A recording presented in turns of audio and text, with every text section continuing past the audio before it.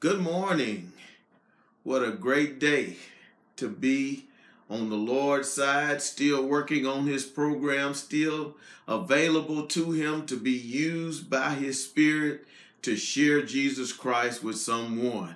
And today we are moving along in the section that we've been going through for now, the past 19 weeks, but now this is the 20th week that we've been in Salvation is Safe. An important topic for us, and because it is that question that is always asked, and when people mess up in their life and they've trusted Jesus Christ as their Lord and Savior, they wonder if backsliding put them out of the love of God, put them to a place where they weren't able to be saved and they're not saved anymore. And even the thought that comes in where people say, if you die in your sins, I believe sometimes people don't understand what that means.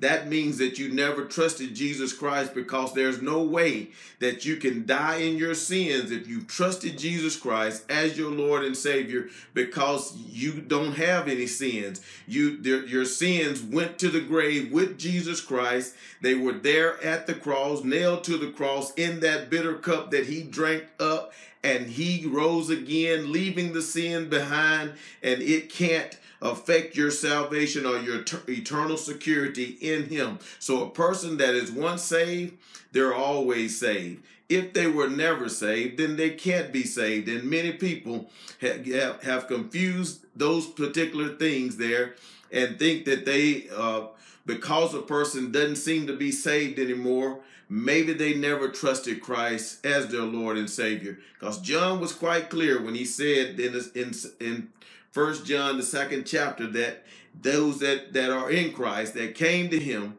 they would stay with him, because if they were with him, it would have been manifested in their life that they would have stayed. And they left out from us only to make manifest that they never were a part of us. So if we're in the Lord, he has us. His love is always there to save us and keep us, because we don't know what would happen in our life. Even after we get saved, we might lose our mind, and something happens in that, and man think that something is messed up, that God has thrown you away. But God doesn't even think on the same level that man thinks on. It has been a popular topic, and people say it all the time. You've heard it, I've heard it. And Dr. McGee talked about it plainly. He said that a young man came up to him one day, and he had on a shirt that had love all over the shirt. His pants had love all over them. His shoes had love on them. And he asked the man, he said, "Why do you have love all over yourself?" And he said, "Because God is love." He said, Dr. McGee said, I agree with you there. He said, and then the guy said, then he saved me by his love. He said, well, I don't agree with you there.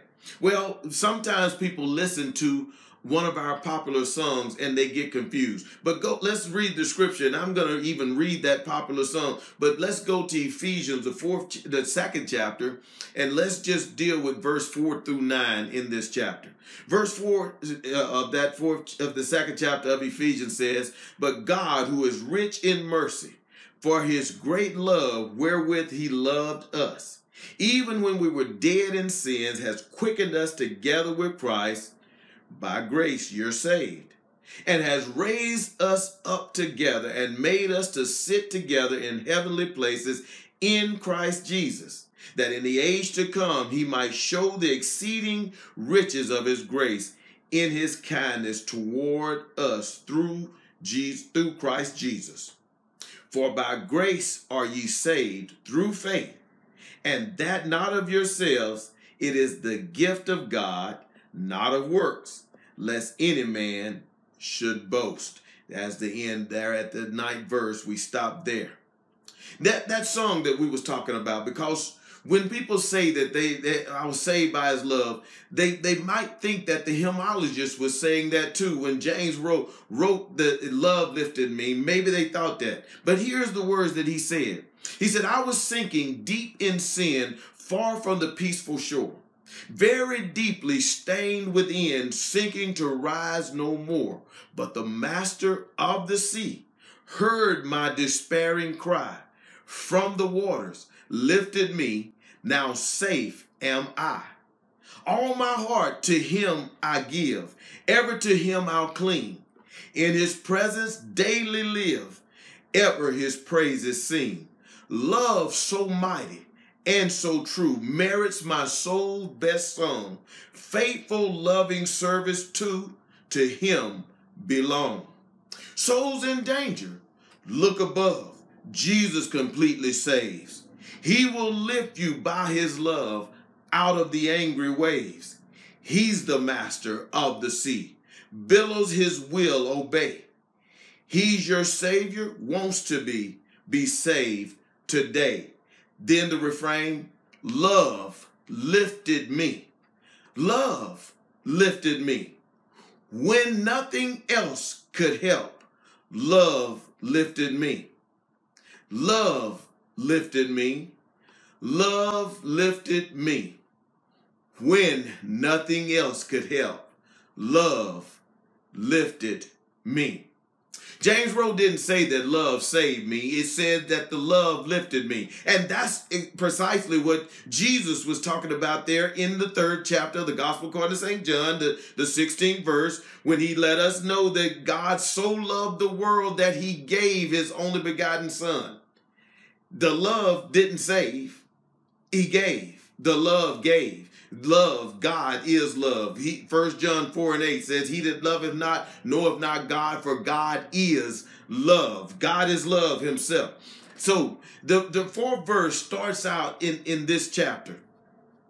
It says, but God. The reason that it starts out there, but God, is because of the previous verses that came before this. The 1st through the 3rd verse was telling us that we were dead in trespasses and sins. We were far from the peaceful shore, sinking to rise no more. That is what Paul was talking about in those first verses. Then he starts the 4th verse and he says, but God, because we were about to be sent away to hell with the devil, because it's not the devil's hell. It's a place that was created for him, but we go there because we decide to turn away from this so great a salvation that came through the precious blood of Jesus Christ. So, but God came in, who is rich in mercy. Now, mercy, let's understand mercy, because mercy is not getting the punishment that we should receive. We've gone over that many times, not getting the punishment that we deserve the punishment. We have committed the sin. We have earned the wages of sin. We are supposed to get the wages. The wages is always the same thing. I don't care how big the sin is. The wages is death. There in the 6th chapter of Romans, the 23rd verse. But he says God is rich in mercy, for his great love wherewith he loved us. He loved us. The reason that he gave his son was because of this awesome love. Because of who God is. The very essence of God is love. God is a spirit, Jesus said, and those that worship him must worship him in spirit and in truth. But John let us know also that God is love. When we even pass out love ourselves, it's because of our association with God, because we are created in his likeness. That's why we display love. And when we give out that love, it's because of our link to God. But his love was so great that it reached out even beyond what we can even comprehend or understand. Because if it was our child that we had to give up because of people that were rejecting God, rejecting us, that hated us, couldn't stand us at that present time, would we have sent our own child to die for that person? But God did. He did love us to that degree. He loved us so much that he gave his own son. And then verse 5 says, even when we were dead in sin, even when we were dead in sin, has quickened us together with Christ, has made us alive in Christ. And then the Apostle Paul just couldn't help but say it even before he wanted to write it in. So he put it in parentheses there. It says, by grace are ye saved. He said, even when we were dead in sins, he has quickened us together with Christ, made us alive together with Christ. Because Christ is alive now. He's already been dead before. And because we have linked ourselves to Christ, we linked ourselves to his death. And in that death, he took our sins far away and he left them behind. He rose again. He buried. Death and judgment came upon Christ. Even though he had no sin, he did have the weight of death and judgment on him, and he took them. But now we have been made alive with Christ. Because he has died, we have died in that same way and made alive here on the other side of this. Yes, we still have a link to the flesh in this life, but after we have accepted Jesus Christ, that can't hurt us from getting ourselves into our eternal life because of what Jesus did, because it's not even in our hands anymore. Verse 6 says, and has raised us up together and made us to sit together in heavenly places in Christ Jesus. The first thing he did, he quickened us. He made us alive there in the 5th verse. But now in the 6th verse, it says he raised us up together with Christ. Raised us up with Christ. We just talked about that. He raised us up together. As Christ was raised from the dead, we were raised from the dead and made us to sit together. God wants to have fellowship with his people. And we, now that we have trusted Jesus Christ as our Lord and Savior, we are in Christ. So when God looks at us, as bad as we might seem ourselves and to ourselves, and others look at us thinking that we're bad, God looks at us and he sees us in heavenly places because we are robed in the righteousness of Jesus Christ. Notice I said in the righteousness of Jesus Christ. Isaiah let us know that our righteousness is as filthy rags in the 64th chapter of Isaiah, verse 6. It says, verse 7 says, that in the ages to come he might show the exceeding riches of his grace in his kindness toward us through Christ Jesus. God would be able to show his exceeding riches of his grace in the ages to come. When people look at us in heaven, when we look at one another in heaven, I don't know how much we will remember, but if we were able to remember one another, you might look at me and say, you mean he really did save you to the point that you can get into heaven? My goodness, his grace is awesome. My goodness, his grace is truly, as John Newton would say, amazing. We would just say that his grace is amazing. Said in that age to come that he might show the exceeding riches of his grace and in his kindness toward us. Why? Because it is through Jesus Christ. Always back to Jesus Christ. And then that verse that we can recite by heart. It says in this 8th verse, for by grace are ye saved through faith. That not of yourselves, it is the gift of God. This is something that's hard for us to grasp and understand. We talked about this and we say it all the time, but I wonder if we really let it kind of get into us to where we just kind of muddle in it and stay right there and understand how big and great God's grace is. Because even the getting to the grace, even the faith part of it. See, it says, by grace are ye saved. Now, he said that in the 5th verse. But now the Apostle Paul writes it to the church here at Ephesus again. He says, for by grace are ye saved. Not will be saved. That's the way that you got to say. That's where you are right now. That's your position right now. By grace, you're saved. You're saved. But how did you get to the grace? You got to the grace through faith. through your belief, through what you believed about the person Jesus Christ. And how did you have the faith? Let me tell you something. That is not of yourselves, Paul said. You didn't even have the faith nor the grace. You didn't get that of yourselves. You say, well, wait a minute. Didn't I have the faith? Didn't I trust? Didn't I believe? Well, dead men don't have faith. They're just dead. You were dead in trespasses and sins. So where would the faith come for a dead person? Well, Jesus said it himself. He said in the 6th chapter of the Gospel according to St. John, he said, no man can come to me except my Father, which has sent me, draw him. The person can't come to me unless my Father draw him, is what Jesus says. As a matter of fact, Paul said in Romans 3:11, he said that there is none that understandeth. There is none that seeketh after God. We talked about that last week in the message. There is none that seeketh after God. So how did we get to this point?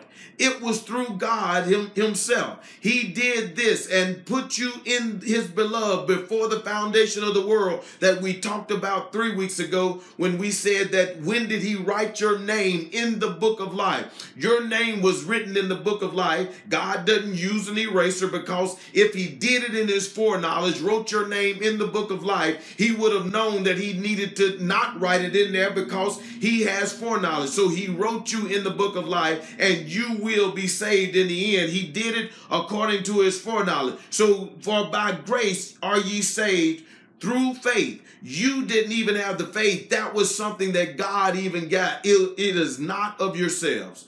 You and I didn't do it. We didn't have enough in us to be able to get to the point where we could save ourselves. And that would be totally in opposition of what God intended when he sent his only begotten son. If you were able to save yourself, he'd have just kept Jesus back. And the rest of us that couldn't do as good as you, then we'd have all been just headed to hell. But because none of us, because of our link to Adam, because of Adam, Romans 5:12, all men die because all men have sinned. Because of our link to Adam, we're dead in trespasses and sins. We come here dead men walking, but because of Jesus Christ, for by grace, that unmerited, unearned, undeserved favor of God, he saved us. How did we get there? Through faith that he put in us to even trust Jesus Christ as our Lord and Savior. And because of that, he is very merciful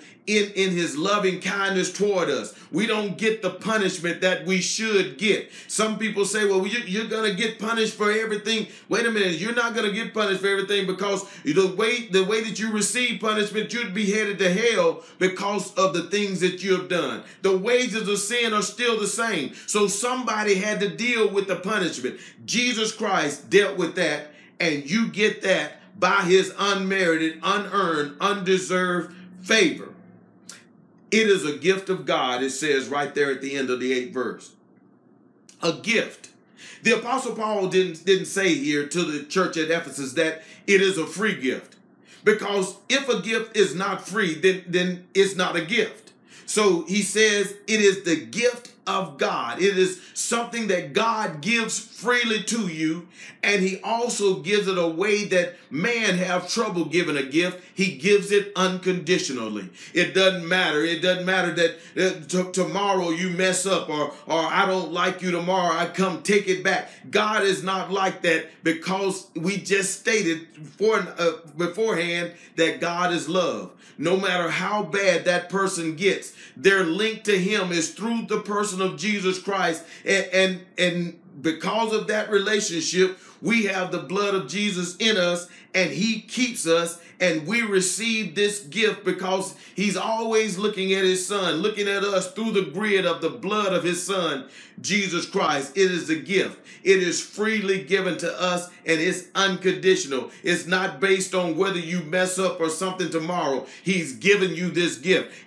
That gift is what gave you this salvation. That salvation is eternal and is safe, because it's tied up in the person of Jesus Christ, his son. Then the Apostle Paul finishes out. He says, not of works, not anything that we could do that's so good to earn it. No merit of this at all. There's nothing that you and I can, if we did have to do it, works to do it, how much work could we do? So that's not even included. Lest any man should boast. None of us can go out and say, Lord, look how good I've been. I'm better than those people over there, so I deserve your salvation. I deserve grace and never have to trust. And so it's not faith plus something else. The moment that something else is included, it's not through the blood of Jesus Christ. It's because of what Jesus Christ did alone on the cross. He was the one that died for our sins. He was the one that had that horrible beating before he went to the cross. He was the one that had the crown of thorns pressed down into his skull. He was the one that had the nails put in his hands and feet and hung up before Christ's rejecting world, and to the point that he suffered there as asphyxiation, where finally when he decided that's enough, he said it's finished, and he dropped himself on that nail and decided not to hold himself up, and he suffocated and died there on the cross for our sins. But that wasn't the end of it. The reason that we're in heavenly places is because when he died, he took care of our death and our judgment, not for his own, but for ours. He took care of it there on the cross, and he left the death behind, and he raised again us into new life. When he got up from the grave, he came out with all power in his hand, and all that trust the fact that God raised him from the dead. The Apostle Paul said in Romans 10:9 that thou shalt be saved. No doubt about it. He told these people that for by grace are ye saved through faith. Not will be, you are saved through faith. Your salvation is safe in the person of Jesus Christ. Father God, we do thank you today for the study of your word. And Father, we do pray that this word will simmer on our hearts and minds and help us truly understand what the Apostle Paul is saying to us, as well as he was talking to the church at Ephesus in the 2nd chapter of Ephesians. Father, we do love you. We pray that you will search our hearts, forgive us of sin. In the name of Jesus we pray. Amen. Thank you for joining in on our Sunday church services. We hope we will see you next week. God bless you all.